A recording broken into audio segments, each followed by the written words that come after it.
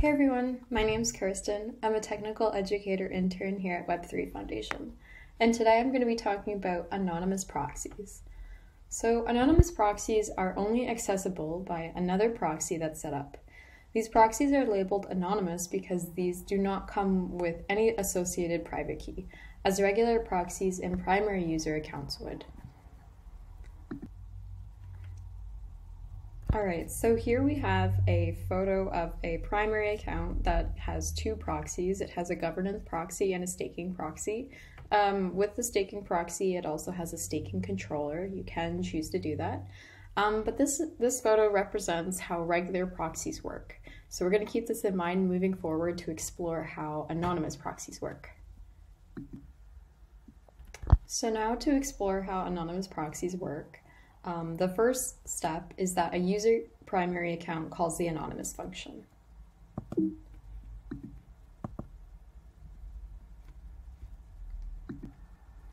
And when a user primary account calls the anonymous function, a new account gets created.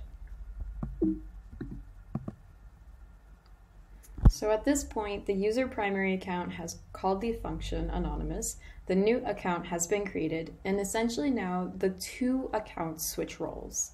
So the user primary account becomes the robot over here, and the proxy account becomes the old user primary account.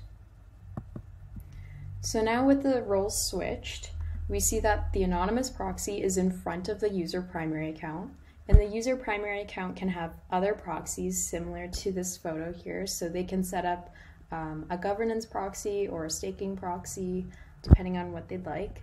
And this is the gist of how anonymous proxies work, how they're set up. And do note that if you decide to delete an anonymous proxy, the anonymous proxy account will no longer be available to access, but the user account will still be available. So it's very important to be cautious when creating and removing these types of proxies. Now you might be asking yourself, why should you set up an anonymous proxy? Like, what's the benefit? There are two possible benefits of anonymous proxies. So one, it adds an extra layer of security for your user account and other possible proxies from that account. Recall that anonymous proxies are only accessible by the user that created it, no one else. So this ensures that someone can't access your user account nor other possible proxies attached to it, so like governance, staking, etc. And the second benefit of anonymous proxies is that they create permissionless management.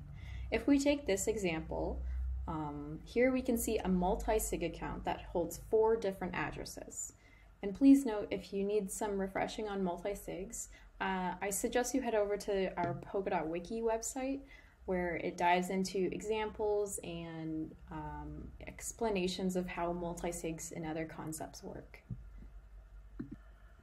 Alright, so now we see that for Alice and Bob's primary user accounts, they have an anonymous proxy set up. Now, if the multi-sig here wanted to remove either Alice or Bob, or even add in a new account into the anonymous proxy, that can be done by managing just the anonymous proxy right here. Now, by managing just the anonymous proxy, the multi-sig itself doesn't change.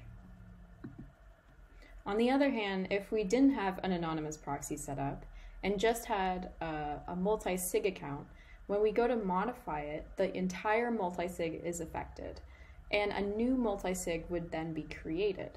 So with an anonymous proxy setup, permissionless management is a great benefit. Alright, so next I'm going to show you how to set up an anonymous proxy yourself. So we want to make sure that we're on polkadot.js.org/apps.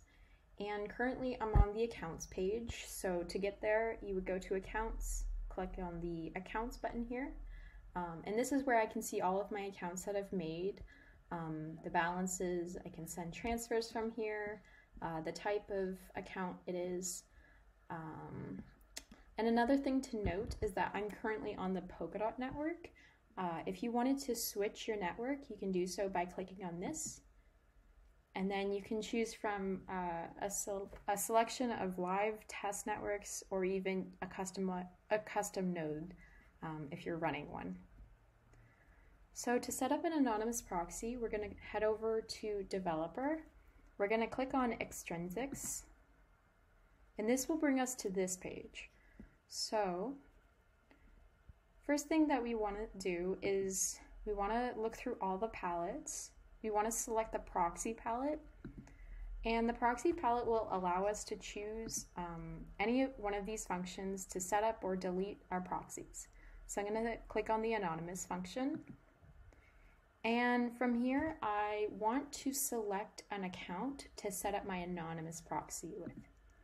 So it loads up all my accounts, so I can choose any one of my accounts here. I'm just going to choose this one. I can also modify the proxy type for the anonymous proxy and the index, but you don't have to. And then the next thing that we would do is we'd hit submit transaction, and then we would hit sign and submit. And that's easy, and that's it.